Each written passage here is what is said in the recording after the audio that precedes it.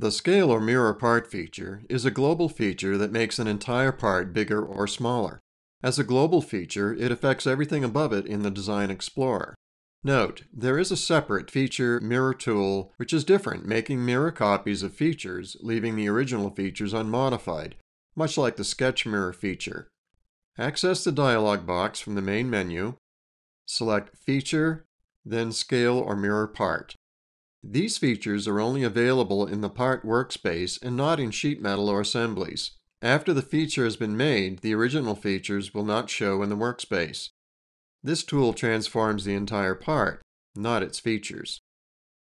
Here is a run-through of the scale or mirror part options.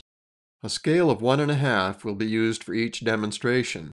The preview geometry will give you a good idea of what the result will be before the OK button is clicked on. The scale types are uniform, which scales features the same in the X, Y, and Z directions, shown here with the transformation point occurring at the origin, X0, Y0, and Z0. This is another uniform scale, but this time the transformation will execute at the part center point. The non-uniform scale option allows you to distort the resultant part in the X, Y, or Z direction. Here the transformation is executing about the origin, changing only the x-axis to 1.5. Here's the exact same transformation, except this time the transformation is about the part center point. There is no apparent difference between this transformation and the last one because the part is centered on the origin. This time all the settings are the same except x equals 1 and y equals 1.5. Notice the preview geometry as the values are changed. Here's the same transformation with y still set at 1.5, but z has been changed to 2. In this dialog box, mirroring is a global feature and often used to create right-hand or left-hand versions of the same part. 3 of the features are colored to make the transformations easier to see.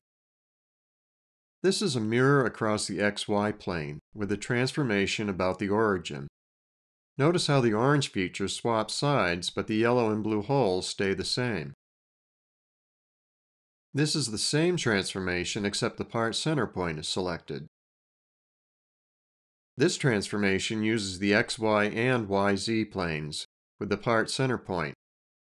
Notice that all 3 colored features have now changed places. This mirror occurs across the ZX plane.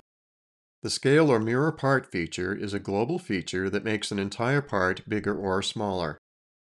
This tool transforms the entire part, not just its features.